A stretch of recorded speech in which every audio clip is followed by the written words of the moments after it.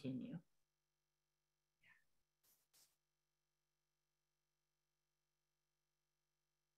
We just can't talk.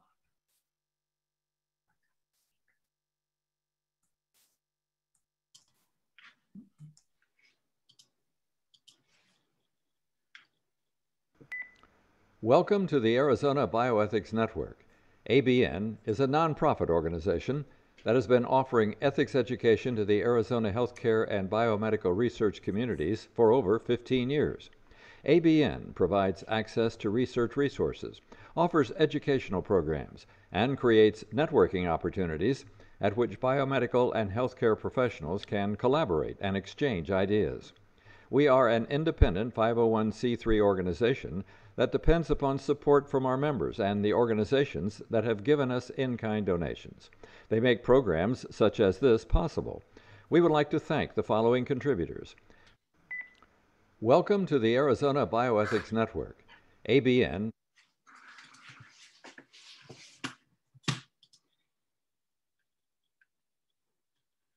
Thank you very much for joining us today. As usual, things are not going like they should immediately, but we're delighted today that you're joining us, and we are especially delighted that we have Professor Thaddeus Pope to talk with us about voluntary dementia advanced directives, stop eating and drinking, and some of the ramifications and options available to those in Arizona.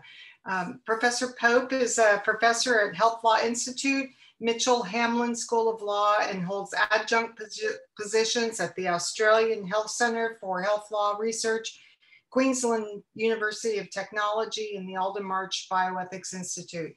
He also serves as visiting professor of medical jurisprudence at St. George's University in Grenada, West Indies, and he's affiliate faculty, University of Minnesota Center for Bioethics.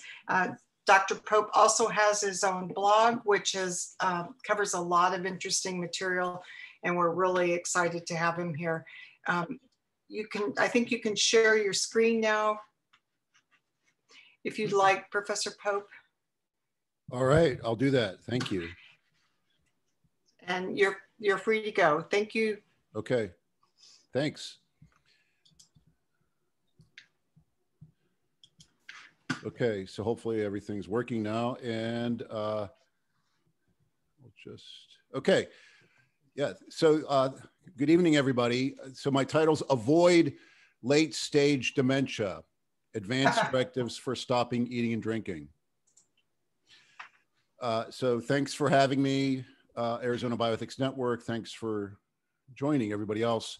I actually last spoke to the Arizona Bioethics Network 7 years ago in June of 2014. So it's been a while. So thanks for having me back. It's actually been a long time. And so I started thinking about time, and that got me to thinking about time travel movies. I like these sorts of movies. Maybe you do too. So there's like movies like Back to the Future, Star Trek IV, Austin Powers, The Spy Who Shagged Me, The Edge of Tomorrow, Peggy Sue Got Married, and perhaps most famously, Terminator, right? And the storyline of Terminator, right, is that they go back in time to kill the young John Connor so he doesn't grow up to lead the resistance. Right, so the core thesis of this movie, right, is you're going back in time to kill, your younger self. But what about going forward in time into the future to kill your older self? Kind of the opposite of the Terminator movie, and specifically not just your older self, but your older self in late stage dementia. Right, this isn't science fiction, and in fact, it's one of the key issues in a new book that I have coming out with Tim Quill, Paul Menzel, and Judy Schwartz in a few weeks, called "Voluntarily Stopping Eating and Drinking: A Compassionate, Widely Available Option for Hastening Death." So here's the roadmap for tonight in 4 parts. First, talk about the fear of dementia. Then, what are the traditional last resort options for avoiding late stage dementia? And then move specifically to VSED, and then to stopping eating and drinking by advanced directive. And my goal is to finish in 30 minutes so we can see what everybody else wants to talk about. All right. So there is a big fear of dementia and has been for a while, right? That was what motivated Janet Adkins, Jack Kevorkian's first patient. And you have a lot of books like the book about her, but you have a lot of books with provocative titles like, "Oh, Let Me Not Get Alzheimer's, Sweet Heaven. Why Many People Prefer Death or Active Deliverance to Living with Dementia." And there's a lot of other books like this. And there's a lot of, and I'm going to get back to this, but there's a lot of dementia directives, right? Tools for helping people avoid living through the later stages of dementia. So what are people afraid of? They're afraid of a lot of things. A few of those are, they're afraid of not remembering who they are. They're afraid of not recognizing their family. They're concerned about not being able to go to the bathroom themselves, making abusive comments to others. And so how can you avoid living in a state like this that you wouldn't want to live in, that you would find undignified? There are some traditional last resort options, and 3 main ones. One is, of course, you can refuse treatment, right? And traditionally that's thought of as being things like mechanical ventilation, CPR, antibiotics, and clinically assisted nutrition and hydration. And of course, you can always refuse these things everywhere if you still have capacity to do so.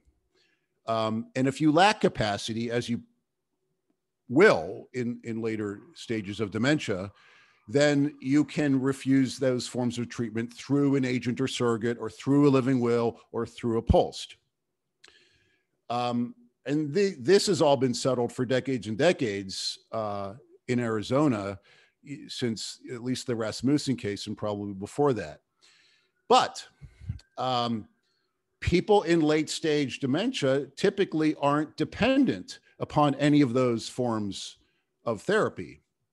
So you have a right to refuse them, but it would sort of be analogous to, I have the right to refuse the offer to star in a new Tom Hanks movie. Yeah, I have the right to refuse, but nobody's exactly making the offer either. So the right to refuse these traditional forms of life-sustaining therapy just aren't typically relevant in the dementia context. Another end-of-life exit option is medical aid in dying, right? This is perhaps the most discussed end-of-life option today, because it's always in half a dozen state legislatures and gets a lot of media coverage. So this is where you can ask and receive a prescription drug, right, that you may then self-administer to hasten your death. This is now legal in 11 states, but not Arizona, right? You had a number of bills this session. You had a number of bills last session. You had a number of bills back in 2019, but it still hasn't, none of them have been passed. But immediately to the west in California, immediately to the east in New Mexico, medical aid in dying is legal. And you can go there, right? Now you might say, well, Professor Pope, don't you have to be a resident of that state? Right? The law requires that you be a resident of that state to access medical aid in dying. True, but that's very easy eligibility requirement to satisfy, right? It's first of all, it's only confirmed by the attending physician. So it's not like applying for a passport or TSA pre-check or something like that. The attending is just going to look for certain indicia of residency, like a driver's license, voter registration, a tax return, or that you own or lease property. Leasing property is a pretty easy thing to satisfy. Any of us could go on Craigslist right now, find some apartment in Southern California and rent it all in the next half hour. So and now we're a resident of California for purposes of the End of Life Options Act. So it's a pretty low bar. But there are other eligibility requirements, and you probably can't satisfy those if you're trying to qualify on the basis of dementia, because you need to be terminally ill, which means you have a 6-month or less prognosis, and you have to have decisional capacity. And the problem with the way almost pretty much every dementia works is that by the time you're terminal in the later stages of the trajectory, you're no longer going to have capacity. And in the earlier stages of dementia, when you still have capacity, you're not going to be terminally ill. So you can't satisfy both of those at the same time. So MAID just generally isn't relevant for dementia patients. And then the other option that's discussed is palliative sedation to unconsciousness. So this is where you sedate somebody, not just mildly, but so deeply that they're completely unconscious. And it's not just temporary as a respite from some kind of episode, but it's permanent or continuous. So if you sedate somebody that much, they're going to be dependent upon clinically assisted nutrition and hydration because they're unconscious. They can't feed themselves or even be fed. Now, typically, the patient refuses clinically assisted nutrition and hydration when concurrent with agreeing to PSU. But the problem here is that almost every relevant medical society thinks that palliative sedation unconsciousness has a relatively narrow scope of indication, meaning it's really only available for people who are suffering, and that suffering is intolerable and refractory to other things. Moreover, it's really limited to physical suffering, not existential suffering. So this, again, just may not be relevant or applicable to the dementia context. So that's not going to typically be an option either. So none of these 3 traditional typical end-of-life exit options is really relevant or available in the dementia context. So that brings us to VSED, right? So this is an acronym, VSED, VSED, voluntary stopping eating and drinking. And here, what this means is we're talking about a patient with capacity, with decision-making capacity, and she is able to take food and fluid by mouth. So we're not talking about somebody so far, so close to death that her body's literally shutting down. She can eat, but she's making a voluntary, deliberate decision to stop. It's not a physiological thing, it's an intentional thing. And the goal in doing that is to cause death from dehydration, right? That, of course, will happen if you don't take any fluids in. You will die from dehydration. That's going to happen in 8 to 14 days. Those deaths are widely reported to be peaceful and comfortable, right? We have a lot of first-person narratives now.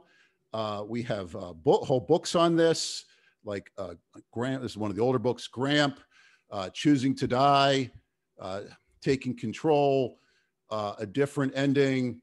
We have films on this, like Dying Wish, Tomorrow Never Knows. There's a lot more on YouTube. We have a lot of stories in other places. We have TED Talks. There's a lot of VSED narratives collected by End of Life Washington, and also by a newer organization called VSED Resources Northwest. I actually edited a whole bunch of first-person narratives in this bioethics journal a few years ago. And it's not just first-person narratives where it's the patient or the family talking about their experience. But we have a lot of objective evidence about the patient experience with VSED. This is a study from the New England Journal of Medicine. And in the study, they had 100 Oregon nurses who were caring for VSED patients undergoing VSED. And the nurses reported that most of those deaths were peaceful with little suffering. Now, VSED takes a lot longer than MAID. MAID takes a matter of hours. VSED takes 8 to 14 days. So, but the silver lining there is that it provides an opportunity for reflection, for family interaction, and mourning. And it's actually preferred by many patients. So in this study, remember, this study took place in Oregon, which for a long time has had legal medical aid in dying. And even though MAID was available, almost twice as many people chose VSED. Similarly, in the Netherlands, where euthanasia has been available for many decades, up to 2% of all deaths in the Netherlands are from VSED. And that is more than half of the deaths from euthanasia. So it's generally thought to be a good option. What's the clinical status? Well, we have a lot more experience with VSED the past few years. A number of surveys assessed its prevalence and clinician comfort and familiarity. One study from Japan, they surveyed 300 hospice and palliative care specialists. A third had experience with VSED. In Switzerland, they surveyed 751 family physicians. Again, a third had experience with VSED. In the Netherlands, they surveyed 700 family physicians, and about half there had experience with VSED. And then in Germany, they surveyed 255 palliative care specialists, and nearly 2/3 had experience with VSED. And it's not just that we have more clinical experience, but there are also more professional society, medical association position statements on VSED, endorsements. So from the Austrian Palliative Society, from the International Association for Hospice and Palliative Care, from the American Nurses Association, from the American Medical Women's Association, from ESPN, from ASPEN, and from the Society for Post-Acute and Long-Term Care Medicine. And there's also more clinical guidance, guidelines for how to do it, from the Royal Dutch Medical Association, and there have been articles published in JAMA and in the Journal of the American Geriatric Society.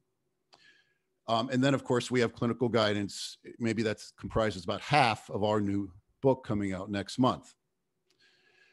So in sum, VSED is an end-of-life option that is broadly accepted, both in the public and in the medical profession, and is evidence-based. So I want to just turn then just to look at Arizona specifically. So there have been, a lot of patients who've used VSED in Arizona. This is just one patient. Her case was profiled on Arizona Public Radio, so it had a relatively high exposure. Now she didn't have dementia. She had a muscular wasting disease. And in fact, to my earlier point, she had actually wanted to and had planned to use palliative sedation on consciousness, but that ultimately was refused by her clinicians, and then VSED became her backup. And there are a number of other patient stories of patients that used VSED that are collected on the Arizona End of Life Options website. But to turn to dementia specifically, this is a little bit challenging because you definitely can VSED while you still have capacity. That's generally thought to be uncontroversial legally and ethically. The problem, though, is that for many people will be too soon, meaning while they still have capacity, they still find their life enjoyable and worthwhile. So they sort of have, there's an obstacle here, a challenge. And they think maybe they could get around that by saying, well, I'm not going to VSED until right before I lose capacity. Then I'm not really going to have to give up much valuable time. What this is sometimes called the 10 minutes to midnight rule, meaning at midnight you lose capacity, so you don't do the VSED until right before you lose capacity, 10 minutes to midnight. The problem with that, and it's a big problem, is that it's a little bit difficult to anticipate or time when exactly you may lose capacity. So that window of opportunity can unexpectedly close, and you may lose capacity before you VSED. So therefore, many people there think, well, then I'm going to build in a buffer and I'm going to have to VSED even more in advance. I don't want to, but in order to be able to do it, I'm going to have to VSED more in advance of when I expect to lose capacity. And that works. The problem is that you are giving up a fair amount of time that you, again, time that you actually would have found life enjoyable and worthwhile. So this is sometimes called the problem of premature dying. So that brings us to the main topic, stopping eating and drinking by advance directive, which is a way to get around that problem of premature dying. So the core notion here is that you can complete an advance directive today, June 16th, 2021, directing VSED in the future, right? At a point that you specify, right? When you could specify the conditions that matter to you, when you don't recognize your family, when you can't do this or that. And you're directing your future caregivers to not give you food and fluid by mouth. This is growing increasingly popular over the past 3 years or so. Now, there was actually a VSED, an advance directive for stopping eating and drinking, published in JAMA 25 years ago in 1996, but there's really picked up in just the past 3 years.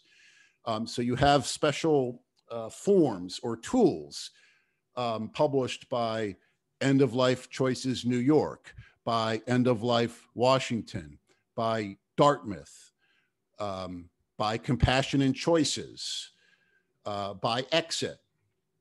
And actually right next door in Nevada, the official state form approved and enacted by the legislature has a special end of life. This is an advanced directive for adults with dementia, end of life decisions addendum statement of desires, which includes an option whether or not to get food or fluid. And then Final Exit Network has their own supplemental advance directive for dementia. And it's worth noting that Final Exit Network has not only the form, but also what they call a program. Because if you have challenges getting a clinician or a facility to honor your supplemental advance directive, then they will help make sure that it gets honored. And then, of course, in addition to all those forms, people are just drafting their own, or they're getting a lawyer to draft their own. So those are just the pre-prepared ones, right? There's a lot of people just doing custom advance directives for stopping eating and drinking. So can this work in Arizona? Well, Arizona, of course, recognizes advance directives, and they recognize your ability to protect, to exercise prospective autonomy. Right, that ways to get your wishes heard even when you can no longer speak for yourself. Now, there's two main ways to do that, and one is to do it with a document, and the other is to do it through a person. So just do these one by one, right? In terms of a document in Arizona, there's two main documents. There's a living will and there's a post.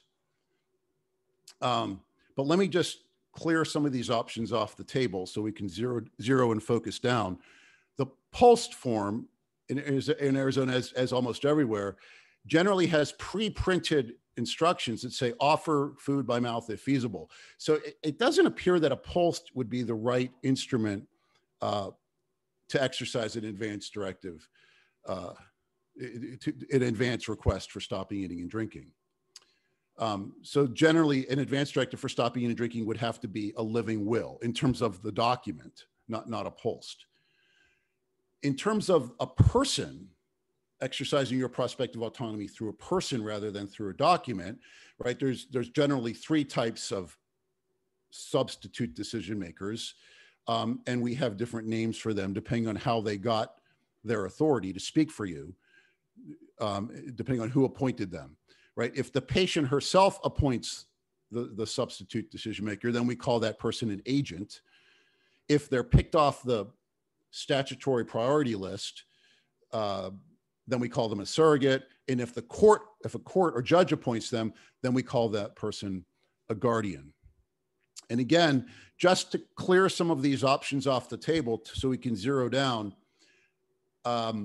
you may recall in Arizona a few years ago, the Jesse Ramirez case. And his wife was controversially making healthcare decisions for him. And in the aftermath of that case, the legislature amended several statutes, basically saying that a surrogate who's not the patient's agent, meaning not chosen or designated by the patient herself, shall not consent to or approve the withdrawal of food or fluid. So I take from that basically we're going to take that a surrogate or a guardian are not going to be authorized to make a decision about stopping eating and drinking on behalf of an incapacitated patient. It's going to have to be an agent, right? So the substitute decision maker for stopping eating and drinking by an advance directive in Arizona would have to be an agent. So we're just going to focus on agents and living wills, right? And none of the other types of advance directives or types of surrogates. Now, generally, actually, you should have both. So I'm not going to separate them.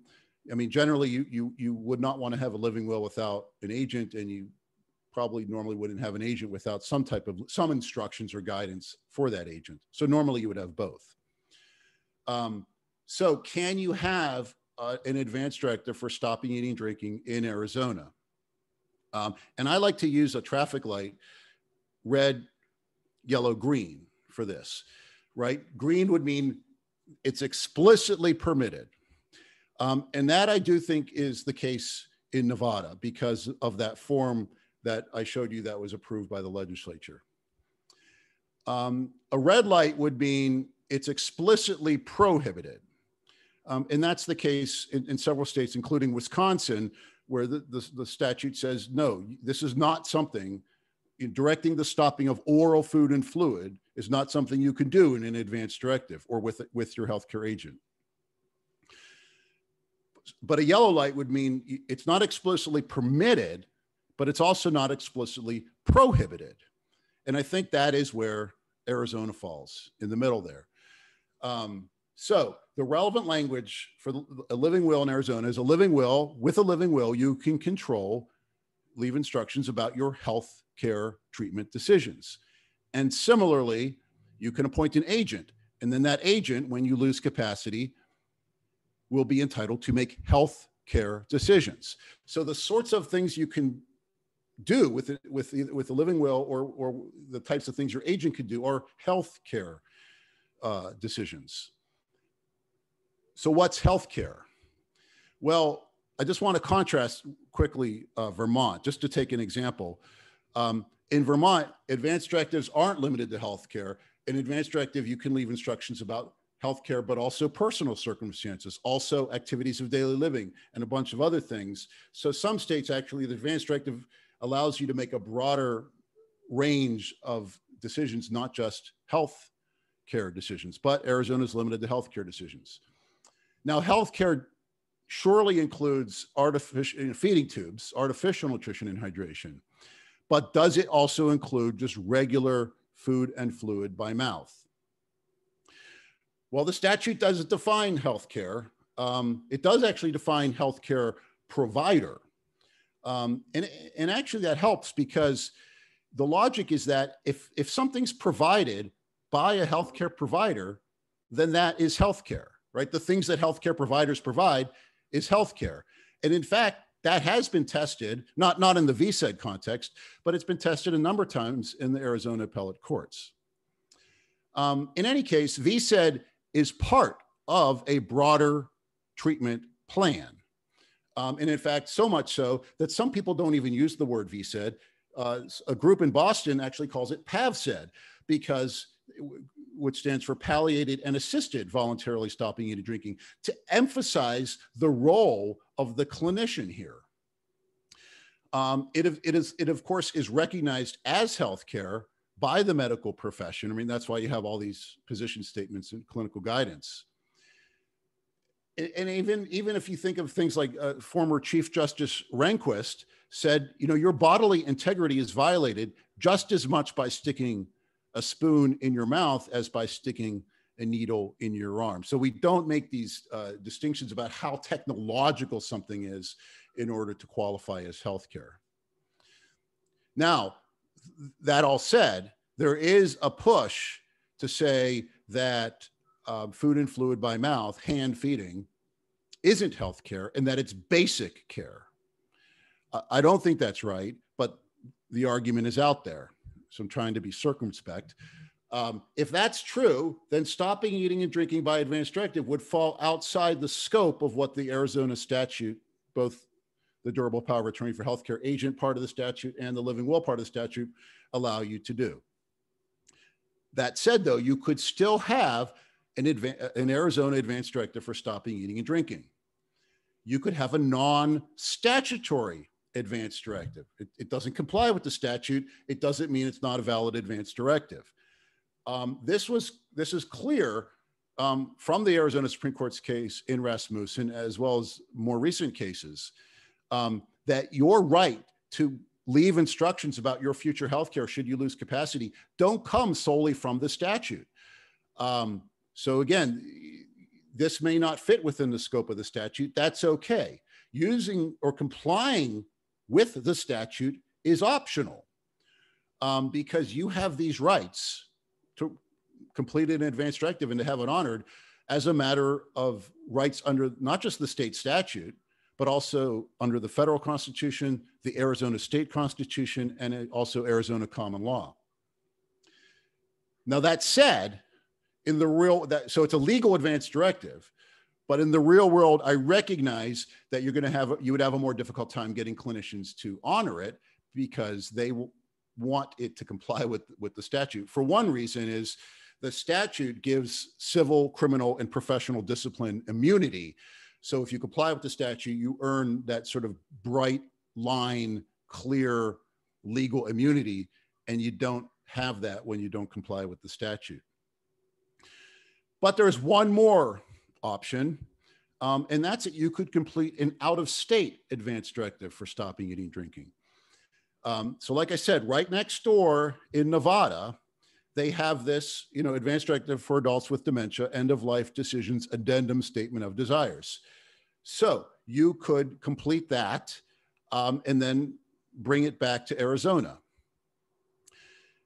And Arizona law says that an out-of-state, so for example, Nevada advance directive is valid in this state, Arizona, if it was valid in the place where it was adopted.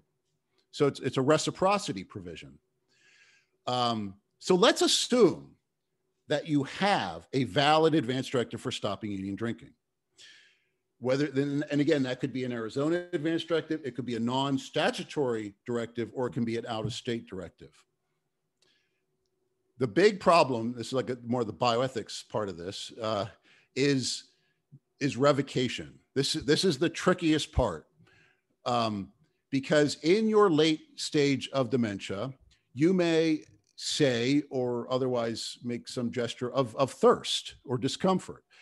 And so now we have a contradiction. Your past self said you didn't want food or fluid, but your self right now appears to want some fluid. So this is sometimes referred to as the problem of the incapacitated veto, right? Because you definitely lack capacity. And this is a very big challenge for dementia directives, right? Because the question, this is a tough question. There's a lot of activity right now in the bioethics journals. Whose wishes do we respect? The prior self who wrote the directive or the current self? Or sometimes this is called as the now patient versus the then patient.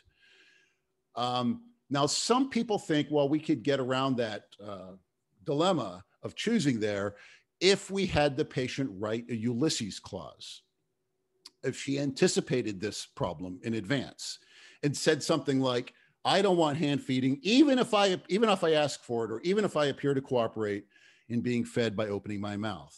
In other words, the Ulysses clause would say, don't you listen to you listen to me, the past self, the one who wrote the advance directive, don't you listen to my future self. Now, some states actually have very strong laws to back up Ulysses clauses like that, like Vermont and Virginia. And in the Netherlands, you could even have an advance, you could have a Ulysses clause even for advance euthanasia requests. But in Arizona, I'm not sure how it's going to go, because the revocation, so how can you revocate your advance directive in Arizona? You can do that by doing any of these things. You can make a written revocation. You can orally notify your healthcare provider. You could make a new healthcare directive. And then fourth, any other act that demonstrates a specific intent to revoke, right? Any other act that demonstrates an intent to revoke. That's a pretty broad catch-all. And so therefore, if there's some gesture or utterance made by the person in a very late stage of dementia, stage 6 or stage 7 Alzheimer's, she doesn't really understand what she's talking about, but it might qualify here as a revocation. I just want to contrast California, for example, where you need to have capacity to revoke your advance directive. So this problem of accidentally or inadvertently revoking your own advance directive would be less of a problem in California, where you have to have capacity to revoke. I'm not sure you could have a Ulysses clause in Arizona. And it's worth noting that Ulysses clauses are generally unwelcome. The Society for Post-Acute and Long-Term Care Medicine, AMDA, says we don't think these should be honored. We should focus on the current self, the patient in our long-term care facility right now on Wednesday afternoon. We prioritize that person. If the advance directive conflicts with that, then the advance directive falls. We prioritize the current self over the past self. So even if the VSED directive is perfectly valid, their advice to the long-term care community is to not honor them. And it's also worth noting, I'm actually speaking to you from Ottawa today. Here in Canada, they just amended recently their medical aid in dying law. And now they allow you to effectively make some forms of advance requests for medical aid in dying. And so at the point in time that the clinician shows up to administer the injection, you may lack capacity at that time. That's sort of the whole point of this. But if you make any words, sounds, or gestures of refusal at the time, even though you don't really understand what those words, sounds, or gestures, that cancels all the authority for the clinician to proceed with the medical aid in dying. So she can't rely on the advance directive. You can inadvertently veto it. So to recap, the status of advance directives for stopping eating and drinking in Arizona, not completely clear. Plus, of course, even if it were completely legally solid, you're going to have a fair number of clinicians exercise conscience-based objections, and they can do that, right? You generally don't have to, as a licensed healthcare professional, you generally don't have to provide healthcare that you have a moral objection to. But it is worth planning ahead, because if you write an advance directive for stopping eating and drinking today, right, given the course of dementia, it wouldn't likely be triggered for 5 or more years until you get to that later stage of the disease. And this is happening, right? So there's a lot of activity now. So law and practice will evolve. So it's probably still worth drafting it today, because by the time it'll be relevant to enforce it, the situation may be clearer. So I just wanted to end with some practical tips for an advance directive for stopping eating and drinking. This is sort of like a 12-step program. So one is you should definitely have a regular advance directive. Appointing an agent and an alternate agent and leaving instructions about your goals of care. But in addition, for this type of directive, for a dementia directive, it would be a really good idea to also have a clinician confirm your capacity at the time that you're executing it, right? Because in the dementia context, there may be questions about whether or not you still had capacity at the time you signed it. So if you attached an affidavit or some letter from a clinician saying, yes, she has capacity at the time this was signed, that would help. It's very important to be clear on exactly what you want.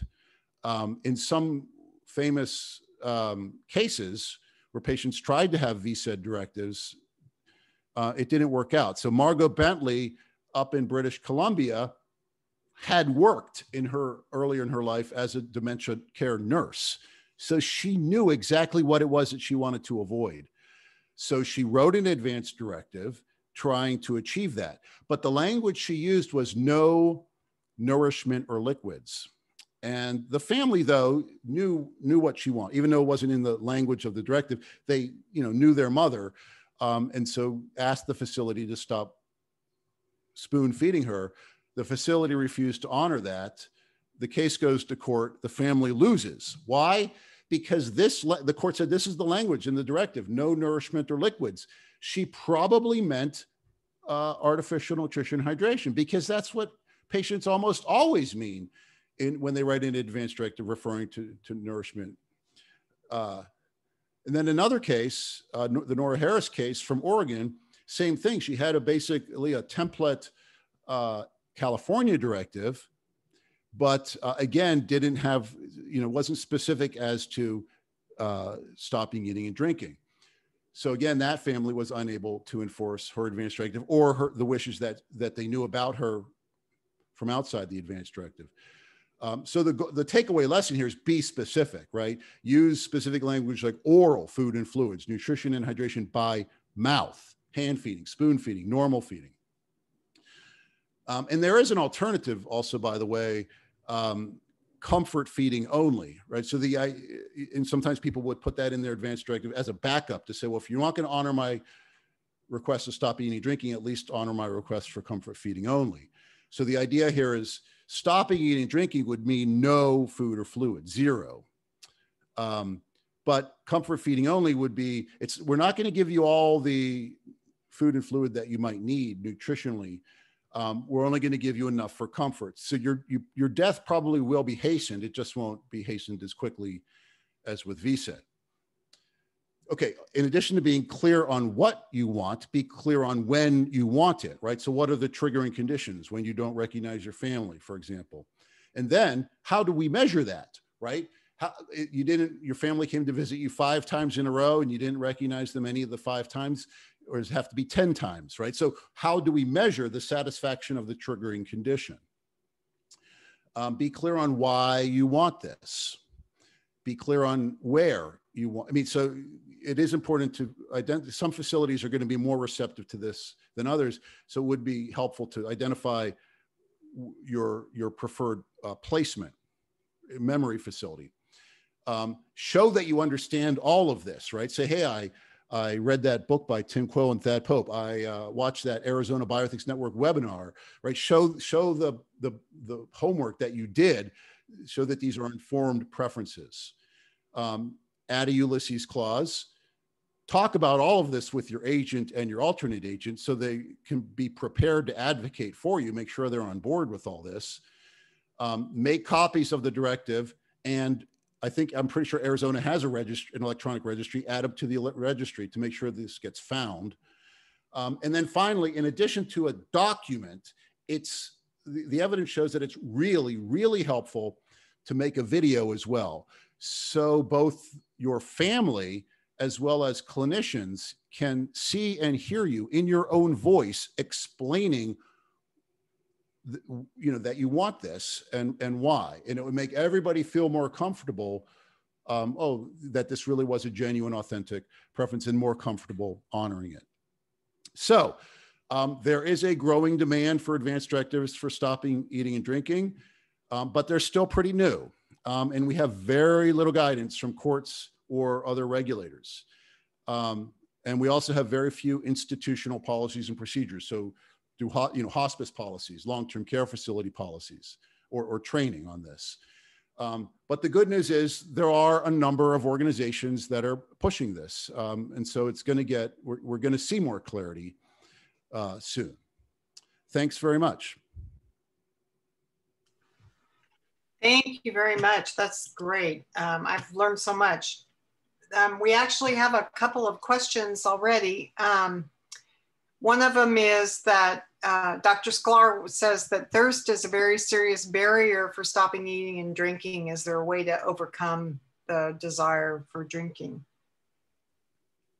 So It is, but the clinicians that have done a fair number of VSED cases say the sensation of thirst can be completely, not always, right, but typically can be alleviated or eliminated without giving the patient liquid, a volume of liquid that would undermine the VSED plan, right? So there are swabs. There's a thing like Evian has a spray. So these are ways just to moisturize the mouth, but you're not really getting hardly, not even a full ounce of liquid.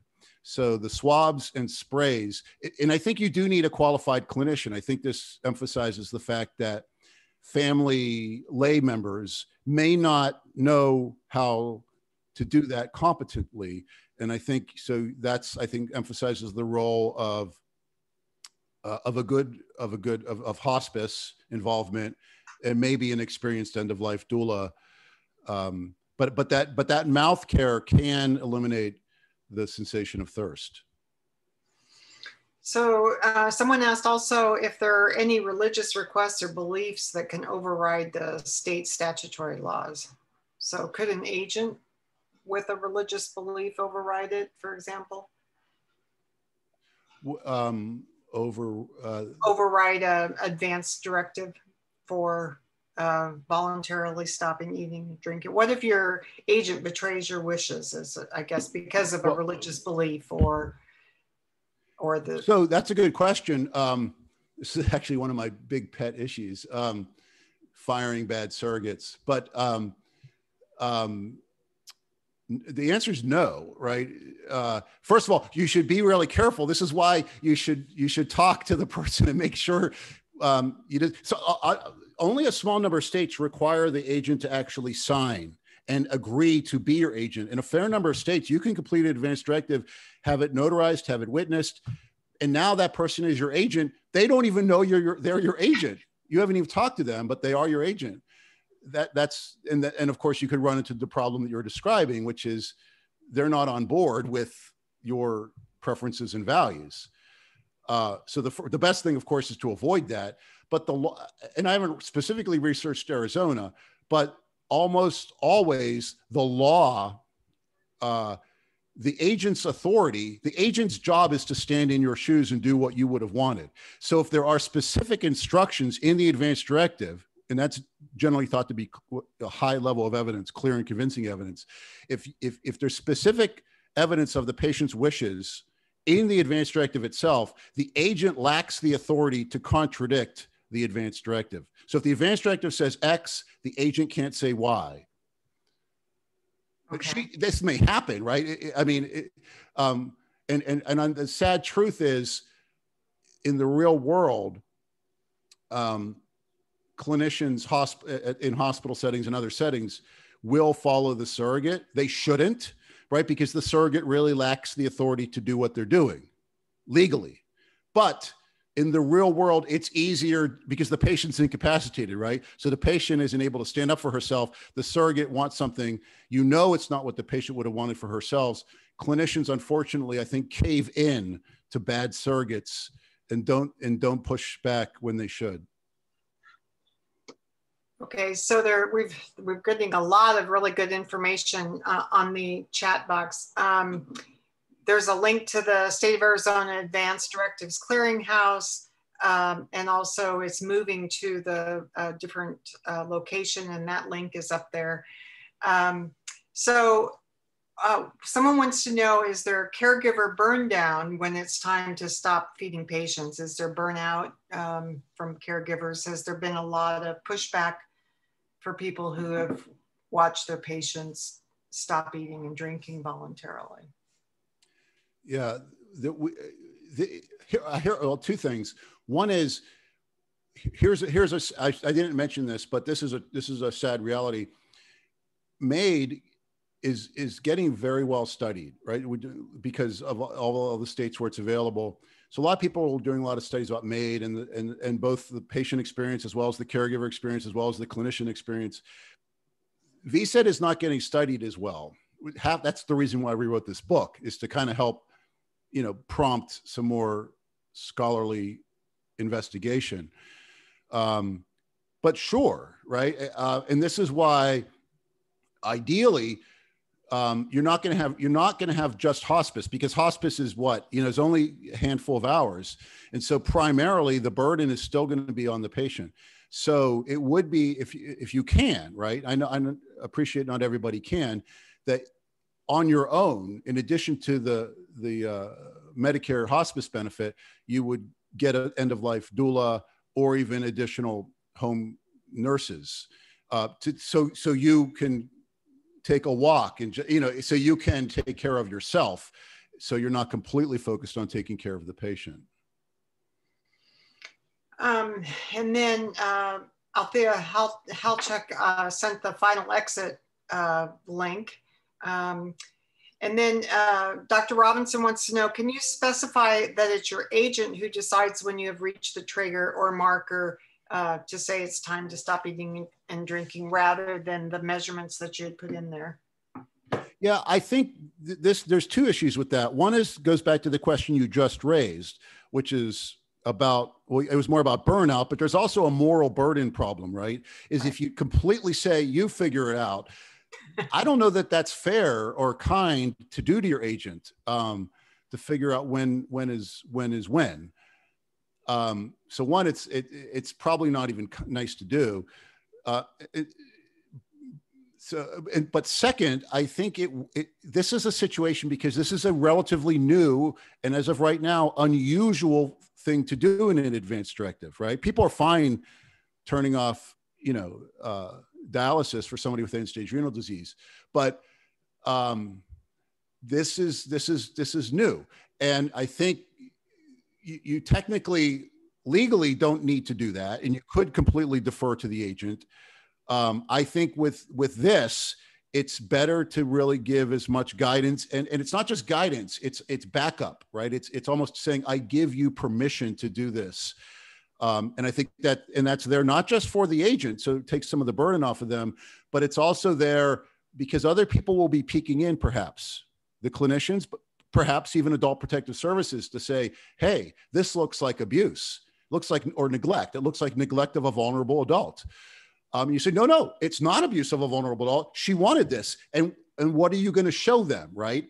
If it's all completely a flat delegation to the agent, you have nothing to show them from first person authorization from the patient herself. Well, and I think spelling it out like that certifies your state of mind at the time you wrote it as well. If you can be that detailed, I think that's probably pretty good too. So someone pointed out that even a wash rag, just wet, can provide some comfort to someone who's thirsty. And then, but you got to be careful, because if it's a soaked, like if you soak it, all right, then they're actually going to get they could get a fair amount of liquid by sucking out right. I mean, this is a problem, which is that will, on the one hand, it will relieve the thirst. On the other hand, even relatively small amounts of liquid could really prolong this. So instead of being 8 to 14 days, now it's going to be 14 to 30 days, right? And that's not good. So you do have to be careful with that soaked rag. Okay, and in Arizona, the it's transitioning into Health Current from the Secretary of State. So you would register it at Health Current. I think it's still under production yet. There are, I mean, I remember that it was being moved, but there are private registries as well, right? So you could go, and there's a lot of them out there, but then you could just put the sticker on your driver's license so everybody knows, well, it's here, right? It's at DocuBank or Living Red. I forget the names of all of them, but there's a fair number of good ones. Okay. And then someone said they're under the impression that in Arizona, the agent or surrogate must follow the living will. I think we touched on that. That's what I said before. You asked me if the agent with a religious objection could not, and I said no. So whoever wrote that, I think, thank God, agrees. I think we had already answered it, yeah. And then Dr. Mayer says the patients who want this really need a support system, or they will be stymied by the system. They won't get what they want. They need to have an advocate, or it's likely to fail in AZ. Now, she has quite a bit of experience in that regard.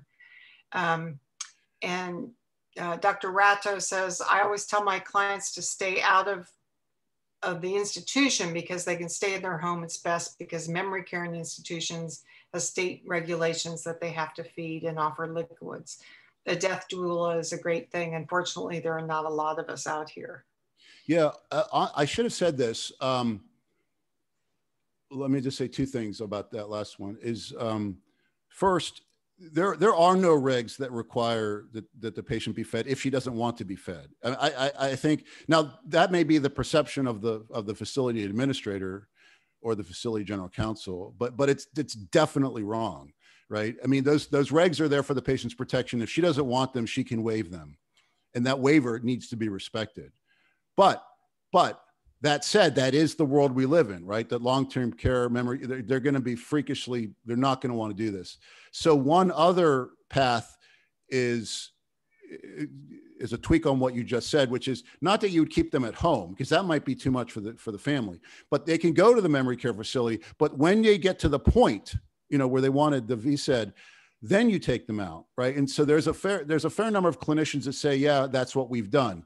So they were at the play, but then we rented, what are those things called? Airbnb, or we did a rental, right? So we found a 2-week rental, and we moved them there. Now, again, of course, I realize there's an economic thing here. Not everybody, because then you need to go hire your own nurse and stuff, but because you've lost the ones at the facility. But for the people that have the money, this may be 10, 20,000 or more, but that is the recommendation from the most experienced clinicians that I talk to, is to say, check them out, and do it somewhere off site. And Dr. Ratto points out that the facility will tell us all the time, or they will call Adult Protective Services. So to take them out, or they will call APS or Adult Protective Services. Yeah. It is. I mean, I get it. I'm sympathetic to the because they get fined a lot for for malnutrition and dehydration and stuff. So it looks like exactly the thing that they're getting in trouble for a lot. So it definitely, I get that it's raising a lot of red flags to have somebody not getting fed. And Robert Rivas is from Final Exit Network, and he says they phrased it so that the trigger for VSED is pretty clearly phrased, but the surrogate's interpretation is final and not subject to challenge. If the surrogate is well chosen, this will minimize the likelihood of a provider attempting to deny VSED by claiming not to know when the trigger takes place. And then Dr. Robinson points out that if you take the patient out of SNF to do her SED, can the SNF call Adult Protective Services because you've removed them from the facility? Do you have to be secretive about why you're taking them out? Yeah, that's a good question. So I guess in the ideal world, right, you would be less than fully transparent with, we're taking them out so we could do this VSED. In fact, so just a lesson, right, to learn from other patients' experiences. In the Margot Bentley case, that was going to be their plan. So Margot Bentley, the facility was not going to honor it, the directive, and so the family's next move was to say, well, then we'll take her home. The facility said, no, you're not, right? So they did get an order prohibiting the family from doing that. So, and they're not doing it to be mean. I think they may feel that they have a duty to protect, they're mandatory reporters, and they may actually have a duty to do that. So I do think that, I hate to say it because it sounds, but I mean, I don't know, to be not fully transparent with the reason why you're taking them. Say we're going to go visit somebody or some grandchild's birthday party or something. Yeah. So a lot of people are just commenting that APS is not very helpful. To make sure you choose your surrogate, make sure your family knows well. Let's see, Margaret Bentley got everything she never wanted. And then if a patient is on hospice, this would be a collaborative way to handle the discrepancy for a SNF. I guess I don't know what you mean, Patty, by taking them out and saying she's going to have hospice at home. Is that what you're saying? Yeah, that's what she's saying, that say that taking them home for hospice. Yeah, there's a related, which I didn't get into, like there's a lot of so there's one other issue with hospice, which is, like I said, if you are, somebody who's just in stage 6 Alzheimer's, they're not necessarily eligible for hospice. They may not be terminally ill. And therefore the VSED is the thing that's going to make them terminally ill. And so some hospices are actually okay with that. So I've talked to a fair number of medical directors say, yeah, that's fine. Some would say it's fine if you say you're going to VSED, that makes you terminally ill. Some would say, well, maybe on the 4th day, once you demonstrate your commitment to the VSED plan, then you're terminally ill, then you qualify for hospice. And some hospices will say, no, VSED's not a disease. You can't qualify for hospice on the basis of VSED. So that's another thing you got to check out is what is, when you pick a hospice. So Dr. Mayer chimes in that you have to be a FAST 7C to qualify for hospice. And Dr. Ratto says Medicare really regulates ALZ diagnosis. If you can't walk, can't talk, it's tricky. So. Okay, I don't see any other questions, and I know it's late there for you already, Professor Pope. This has been really enlightening, and I really appreciate it. I think everyone else does too. So thank you very much, and we look forward to seeing you maybe at an ASBH again. Yeah, no, yeah, and if feel free to email anybody if you have more tips or comments or concerns. Okay. And thanks for the good discussion. Thank you. And thank you very much, everyone, for joining us. And we'll be back next month with another webinar. Please check it out on our website. And this will be up on, the recording will be up on tomorrow, as well as these great links in the chat. So thank you all very much and have a great evening.